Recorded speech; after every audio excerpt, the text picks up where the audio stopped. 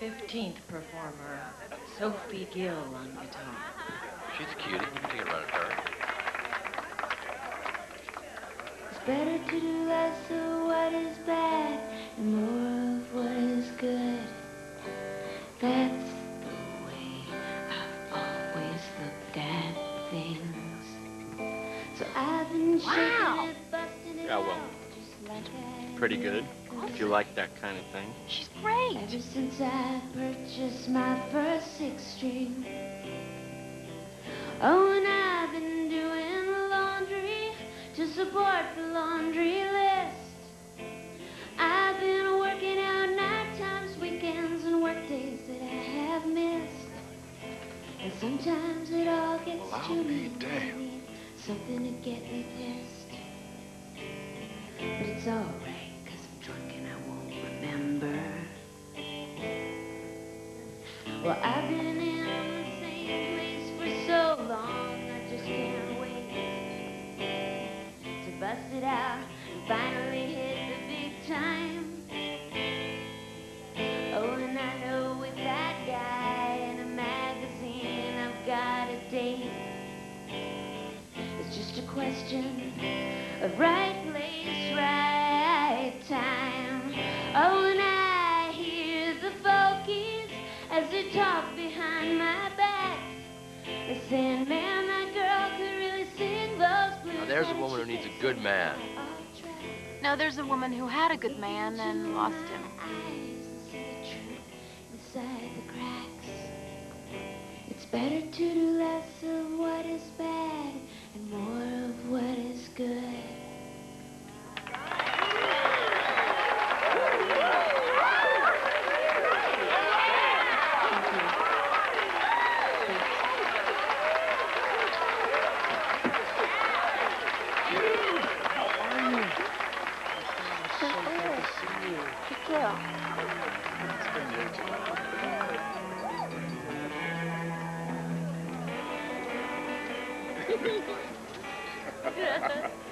So, I heard that you're in L.A. making it big. Huge. My entourage is out right now tracking down this Malaysian bottled water I like. And that you signed a record deal? Yeah, I'm supposed to be in the studio right now spinning pain and isolation into gold. How does that work? I decided I needed a little R&R instead. First album, you're already playing hooky. Same old Sophie. You're acting like my dad. Same old Albert. You know, the record company tracked me down. They sent a limo to come pick me up. They know how I hate to fly. Since when? You're just stalling. So, given the nagging, you guys must go way back, which is very interesting. Interesting how? Well, Claire has a theory. Trevor, you know. Well, no, about the song that you were playing. She thinks it's about a dreamboat you loved and lost. You were very dreamy. And that little field copping session that you guys had Albert? back then. Yeah, I was thinking. He's just one of the nameless, faceless drones I used to satisfy my voracious sexual appetite. Count me in. I'm just kidding. We were musical theater geeks together back at the Fine Arts Magnet. Wow, Pals, that's all. Sophie used to write 2/3 of a musical, decided it wasn't perfect, and we'd end up doing Fiddler on the Roof. Not a whole lot of parts for me in that. When I'm 40, will you please stop giving me a hard time about that? Listen, will you tell Claire she's wrong, please? Claire, you're wrong. What was she wrong about? Your song. I thought it was about love gone bad. No, you know what? He is right and you are wrong. Thank you. Love? I don't believe in it. I don't touch the stuff. Oh, well, let's not get carried away, young ladies. Forgive me for prying, but you've never told someone that you loved them? No. Well, once. But I really don't think it counts. I was 13, and there was this neighbor boy. It never occurred to me then. You're right or my right? The car's right, honey. Oh. I can't, it's on kid-proof. But the way Lister and I felt about each other must have scared my parents to death. They were probably relieved when we moved away. A little bit, please. Okay, we gotta go, Houston. So they didn't even give us a proper chance to say goodbye. I got you a present, Gil, so you won't forget it. I didn't get you anything, Lister. We gotta make some time here, kids. Window's coming up. I gave him the only thing I could think of, my bicycle key. When we pulled away, I thought I'd never see him again. So I told him how I felt, as if I knew. You want to see something funny? From Paul? I don't know. It has kitsch value. Let's go find him. No. What? This is the only guy she's loved. She's still wearing this locket. Look, since then, no one has melted the butter, raged the waters, unlocked the potential. You want to know why? Because she suppressed her little rock star feelings. That's why. Repressed. Thank you. I'm not agreeing with you, Trevor. I'm helping with the vocabulary. Whatever.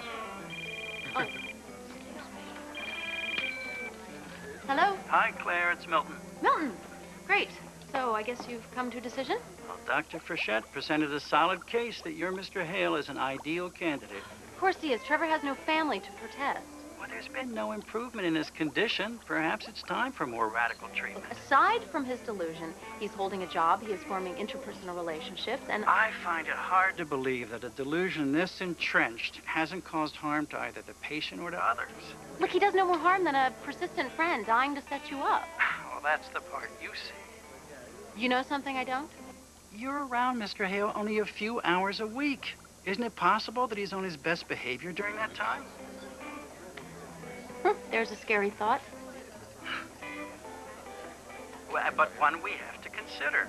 The hospital board is inclined to hand Trevor over to Frechette, and Frechette is willing to assume liability for the patient. Yes, of course he is, because under Frechette's care, Trevor will end up like a cabbage. And in the hospital's way of thinking, safe.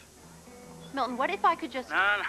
You can't afford to accept personal liability for a delusional patient loose on the streets. We're talking about putting a man on a drug that will fundamentally change his personality, who he is. And we're doing all of this because of what we suspect he may be doing when we're not present.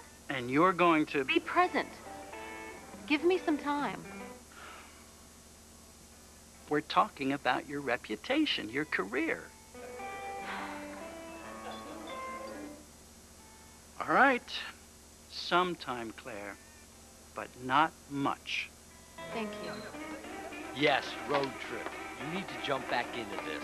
Well, are you kidding me? This guy would be thrilled to see you. I would want you back in my life. Sophie has to go to Los Angeles to record a record. Claire, you're the expert. Would you tell Trevor that it's a stupid idea? Don't ask her. You know what she's going to say. I think we should do it. We. Yeah.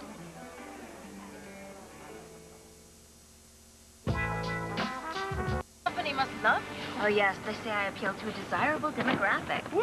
TV, wet bar, you got everything. This is a lovely little love bucket. Man, you want a roommate? Careful what you answer. It's like inviting a vampire across your threshold. Hey, does this fall out into a bed or something? Excellent. I'm not. Listen. Trevor has to sit next to the controls. Yeah, apparently I have my Captain Kirk complex that I have to get over, right? And I had to push all the right buttons. Hey, you guys, I picked up some travel brochures at the hotel. Road trip options. World's largest Tinker Toy town. Heroes of the Prohibition Wax Museum, which you would like.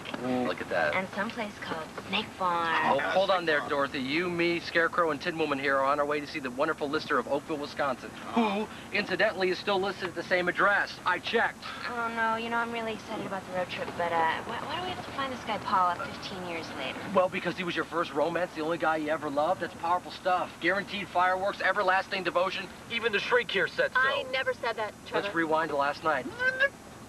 I think we should do it. Or were you just coming on to me? Look, Trevor. Oh, that would be ugly. Oh, no. Make it stop, make it stop, make it stop. First loves are important. That's where we establish later courtship patterns. Later courtship patterns. That's sexy. That's like a good typing class. Okay. This is how I see the reunion. Awkward reintroduction, more belly, less hair, black socks with sneakers, kids riding around in big wheels, a few laughs after the ice is broken. Nice enough guy, but not the magic boy you remember. So what's the point? Well, Snake Farm. Snake Farm. The point is, you may have subconsciously elevated Paul to such a level that no present-day suitor stands a chance.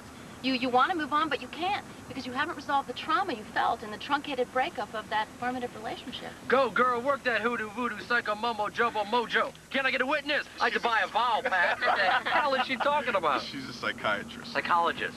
It's like the difference between cook and chef. I was a pre-teen girl, Trevor, at one time, were you? Yeah, only think about it. There was a time when I had a real nice little... Okay. When I was a girl, right, my parents used to send me to camp every summer. Oh. Yeah, Camp Mississauga. It ran on the Gold Star system, so if you amassed enough gold stars, you got more free time. This one boy, Mark something, he never got any free time because he wouldn't or couldn't play by the rules. Not Not that he cared. So, how many gold stars you up to? I don't know. Triple digits? Maybe. Camp's supposed to be fun. They make it like school. What do you like? Old-fashioned cherry snow cones. X-Men. The talking heads. Tree forts you build yourself.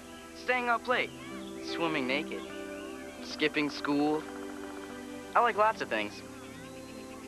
Well, maybe I'll see you at the campfire tonight? I'm confined to my cabin. I told Counselor Rick that if he wore shorts any tighter, he'd accidentally sterilize his grandchildren. That's when I felt this pang. Pang, huh? It's like the female equivalent of a swing. At that moment, Mark became something more to me. I don't know what exactly, but more than the cute boy who couldn't get anything right. Jeez. Donuts, Cheetos, moon pies. Why don't you just bring big dollops of deep-fried lard? The road snacks. I don't eat them at home. You know what your problem is? Ever since Mark, every guy that you have a pang for has to be some misfit that you can help. It's your Wonder Woman complex. That wasn't the point of the story, Trevor. This first love therapy is bitching, isn't it? The point of the story was that you don't see love coming. Sort of. Partially, yeah. I never thought of Paul as anything but my buddy next door. Until one day we were sitting in front of his house, discussing some totally innocent subject. Hey, Gil, thinking about getting a tattoo. Don't those hurt? Oh, yeah. A lot. And his little brother Brian, the pest, tried to pry us Hi, apart Sophie. as Hey, usual. Brad. I'm supposed to ask you if you want to be on Rick Frame's team or Jeff Brown's. You go on ahead. But they only let me play if we play together. We're brothers, not Siamese twins. You can play without me. We'll give you your own team if you want. Want me to ask? N-O spells get out of my face, hoser. Lister turned down a game of football. This was big. So, Lister, where are you going to get this tattoo? Right about here. Tasmanian devil, maybe, or the Van Halen symbol. I mean, I'd seen Paul 1,000 times without his shirt on. Maybe it was because he turned the other guys down, but this time I was looking.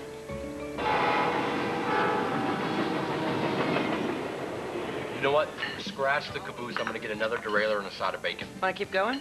Order from the lunch menu straight on through dinner? So did Paul ever get his tattoo? Yeah, I drew one on his shoulder with a black magic marker. Semi-permanent. Skull? How'd you know? My fingers shook when I drew on you a skull so black on golden skin that smelled new. That was off your first demo. Can you put that gentleman's breakfast on my bill, please? Tables are outside my jurisdiction, honey bunch. Please, I'd really appreciate it. He gave me some really sound financial advice. Really? He may be our limo driver, but the man's a genius. A very lonely genius.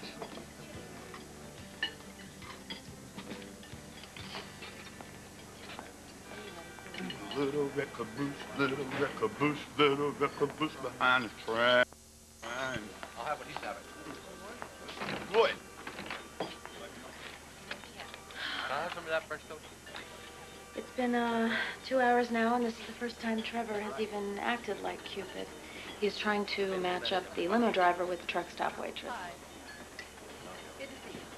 By chemically removing his sex drive and rendering him psychologically malleable, Thorax B will end Trevor's psychotic delusions. Of course, recommitment to a secure psychiatric facility will be necessary. On the basis of cold hard fact alone, these actions may be indicated. But isn't that like using a hammer to swat flies? More importantly, whatever psychological trauma that caused his delusion in the first place will remain untreated.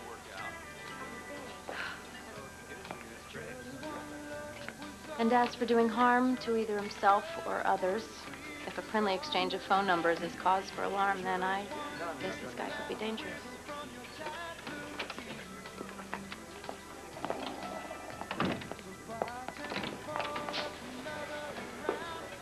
Are you okay? Yeah. You guys finish breakfast. I'm gonna be in the car. Okay. What's up? Nothing.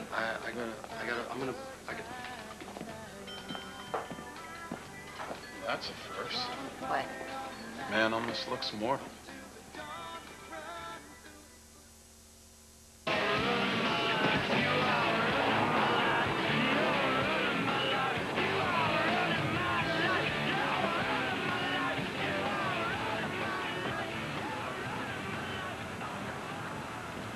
Why are you staring me down? Making a list, checking it twice, gonna find out who's crazy and nice.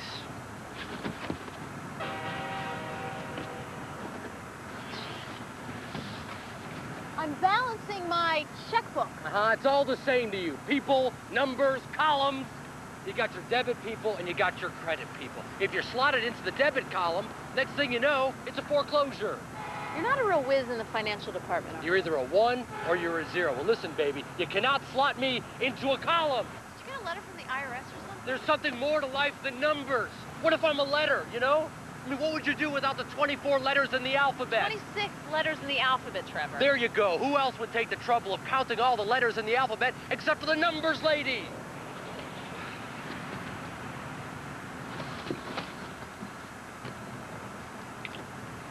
I got him going.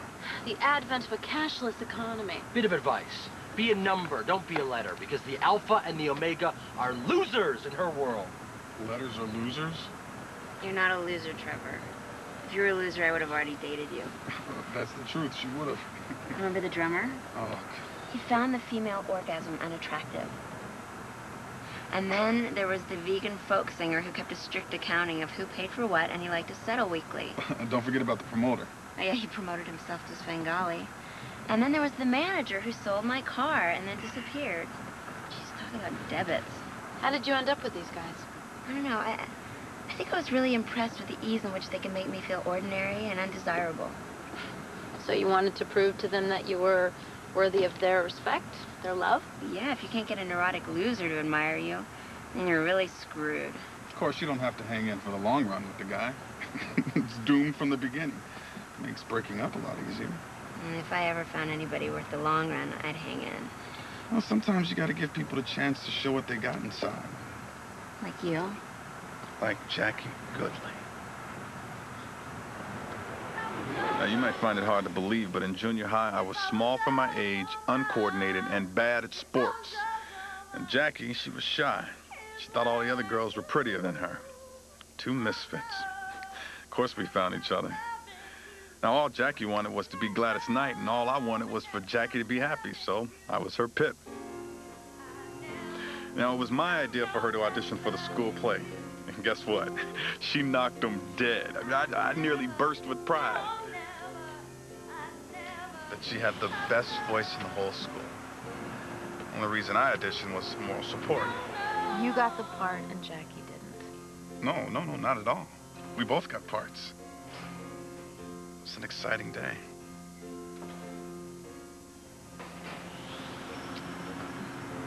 That is the sweetest story.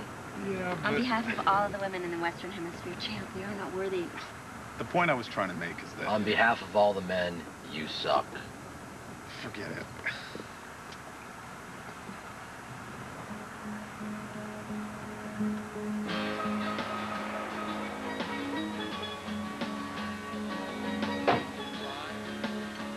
Despite his increasing and obvious antagonism towards me, the subject has in no way indicated that he would, under any circumstances, place his perceived mission above the well-being of the people he intends to help.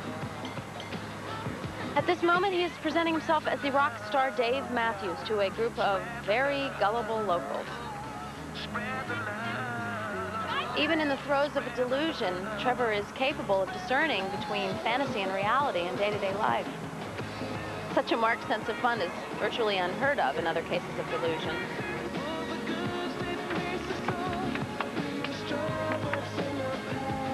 What? What is it? My hair? Maybe my shoes? Are you going to tell me that people are like shoes in some way in the kingdom of shoes, the Buddha's the king, and it's my fault? Nothing. I've got butterflies. Isn't that weird? Just to see this guy that I knew when I was 13 years old. No. Sophie, you were robbed of your first kiss. The end of childish first love. Excuse me, the first kiss is what slams the sucker into gear. No, hardly. When you're used to riding a tricycle, it can be a little shocking the first time you pop the clutch on a Harley. Back at camp, they had this midsummer dance.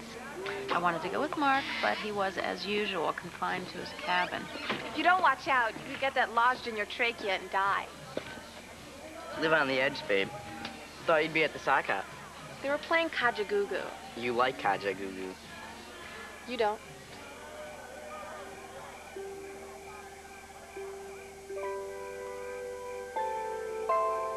It was a sweet, wonderful moment. Pure romance. I couldn't even feel my feet. We were floating.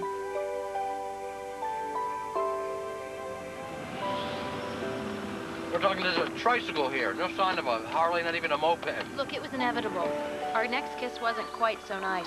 So much for innocent romance. Obviously, Mark was getting advice from a drunken sailor. Ugh, it was all tongue and spit and grope. It ruined everything. God, just freaked me out, you know? He didn't speak for the rest of the camp. That's too bad. Well, yes and no. It was also normal and healthy. Because the pure childish first love I'd already started to romanticize was placed into an earthier sexual context. What? I mean, did he have a foot-long forked tongue? What's the big deal? It was a French kiss with a little minor groping. It was a necessary rite of passage, Trevor. Okay? One that Sophie never got. She needs it. She still thinks of Paul as the pure romantic figure. I guess that's possible. We never got to the slimy stuff. I got close once, though. Forbidden territory. Down by the tracks where the big kids went to fool around. Are you cold? I think Lister was as nervous as me. Gil, Yeah? what if I kissed you? Would it be all right? I guess. Why? I don't think you're supposed to talk about it first. It's just supposed to happen. It was too soon after you asked me. You have to sort of take me by surprise. Oh. Paul, I hear my parents' car. My dad grounded me for a month. Still, it was almost the perfect romantic moment. The best almost kiss I ever didn't have.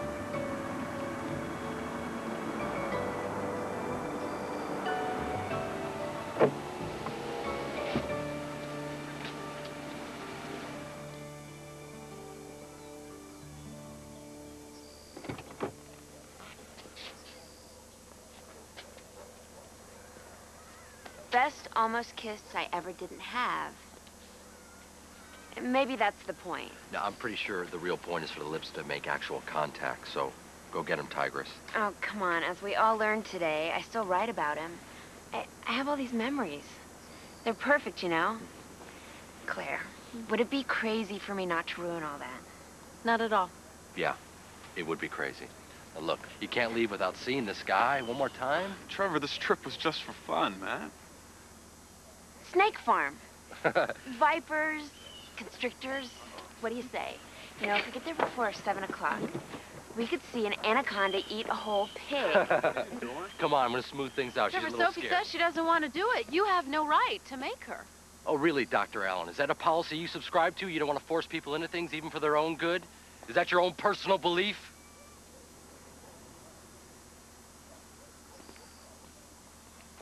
Look, fella, this is my decision. Trevor, get back in the car. You know what, Claire? You get back in the car. I got a job to do. Let's see if you can go 5 minutes without working against me. I'll time you. And you... What are you gonna do? Are you gonna stand here and flap your wings and buck, buck, buck like a chicken?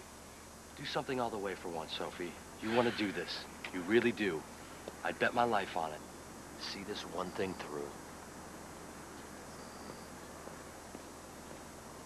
You satisfied?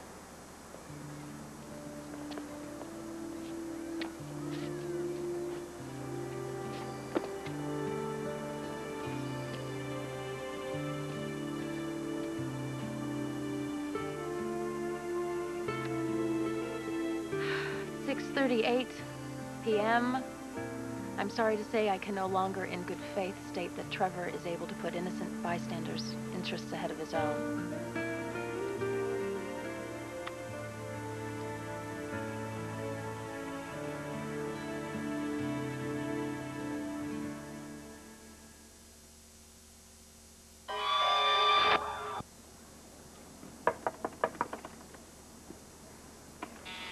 Yeah.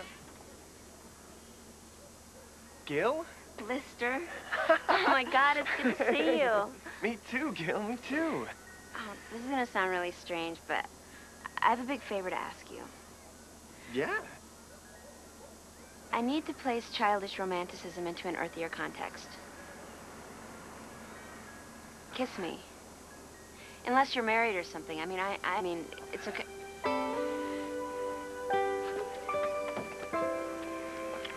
Oh, yeah. Oh, yeah. Deity's one, mortal's nil. Don't stare directly into the source, folks, or you'll burn your retina. I's the man. I's definitely the man. Well, technically, I's the god, but I's still definitely the man.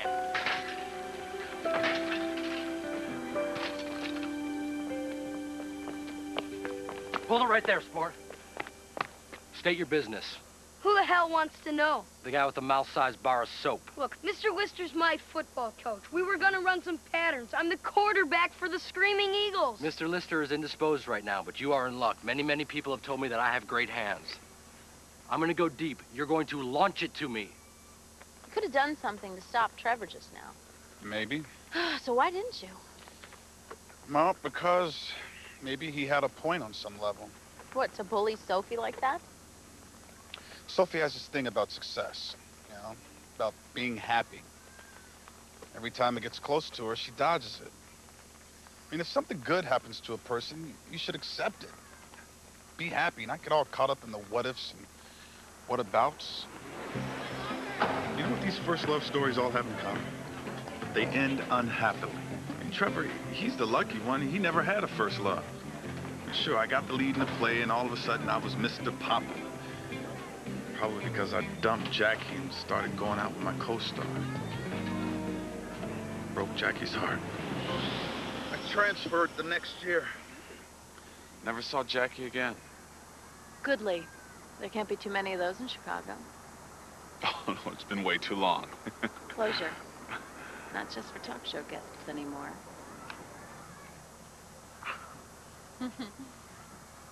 It almost looks the same. Yeah, I only took it over from my parents a few months ago. They moved down to Florida. So what are you up to these days? I'm in the very glamorous world of social work. That's cool.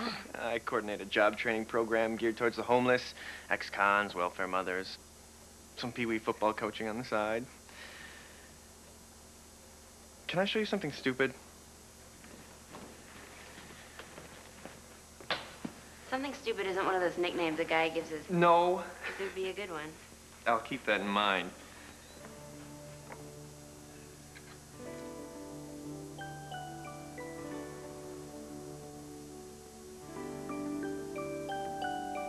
You kept it all these years. Weird, huh? Since I never thought I'd speak to you again.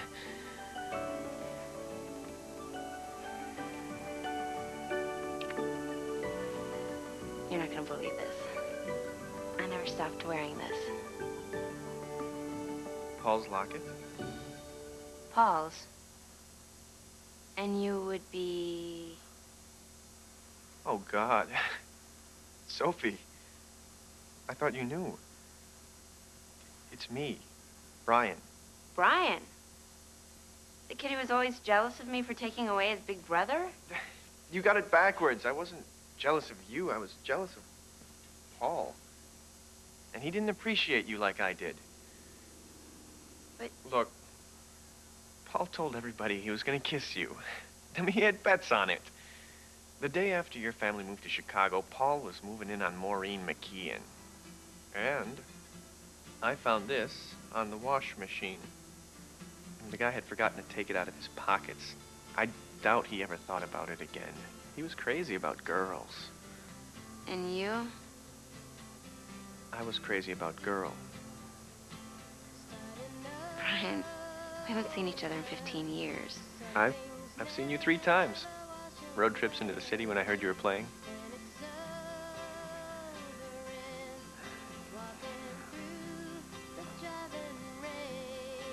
You're great, by the way.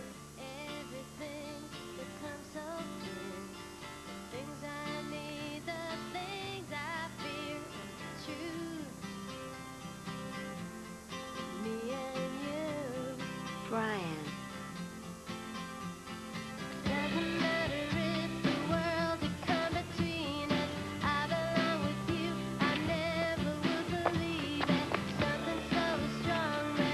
Couldn't be any more open here. Big man.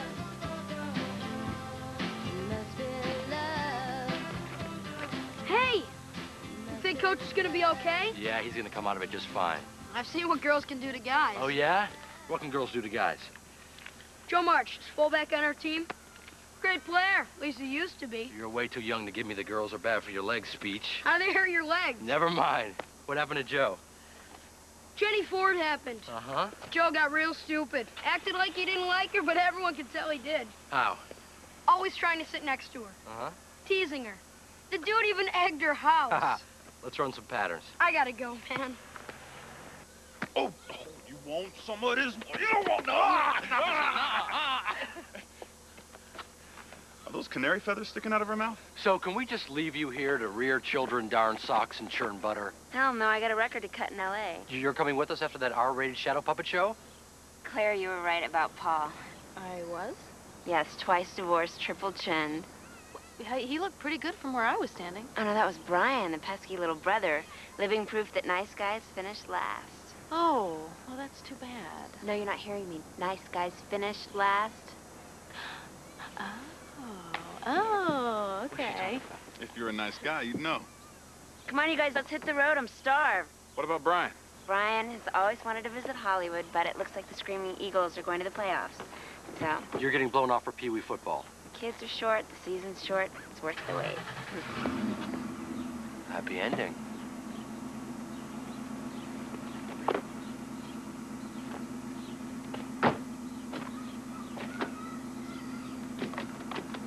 Yeah, it's funny.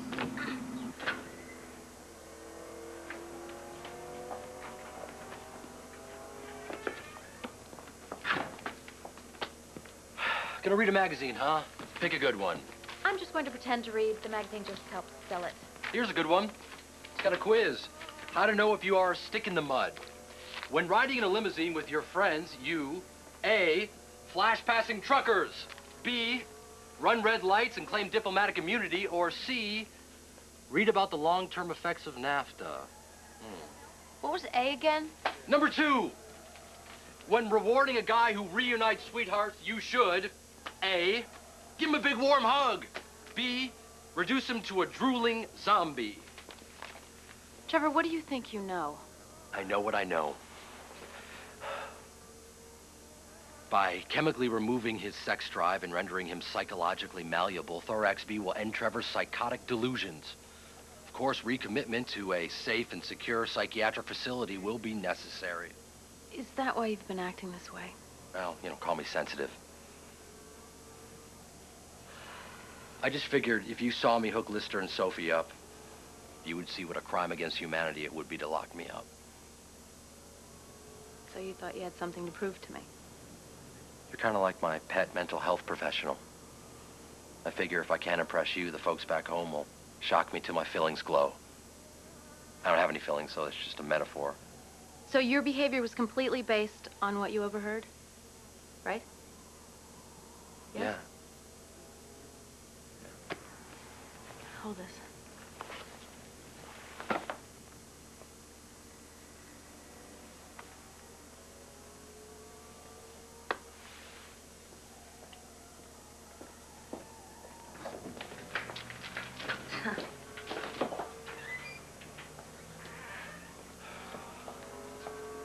What are you smoking about, big man?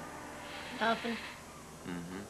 Just because you tease someone doesn't mean you like them. Could mean you think they're just a big pain in the Watusi. Whatever you say. Isn't it really late? What do you think this is, Dallas Cowboy training camp? They sell eggs here.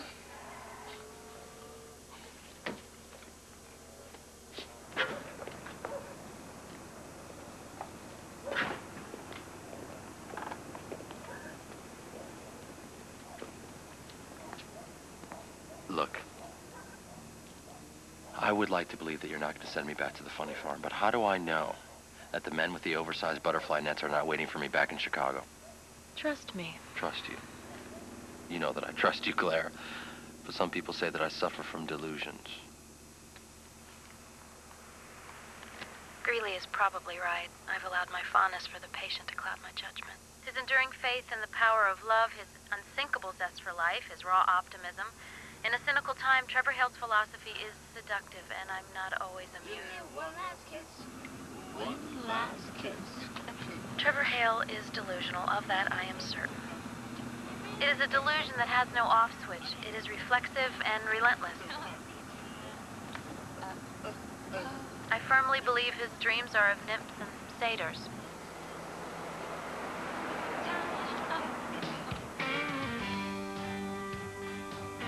Certainly our overriding goal must be to cure this patient, to remove the block that prevents the real Trevor Hale from surfacing. But using drugs to artificially strip Trevor of his Cupid facade without removing the blocks leaves us with nothing. Neither the man he once was, nor the Roman god he claims to be.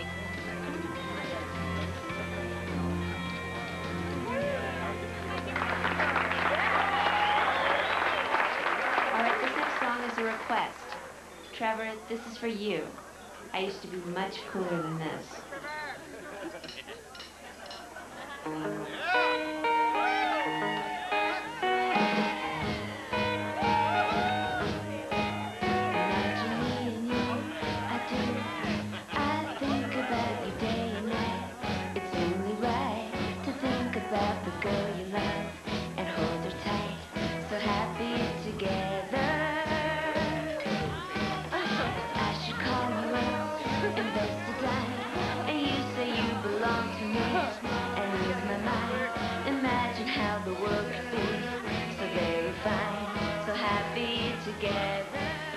So I met with Dr. Greeley today. Uh-huh. Sounds like the only thing standing between me and a rubber room is you. Yeah, well, the only thing standing between me and professional suicide is you. Don't screw it up.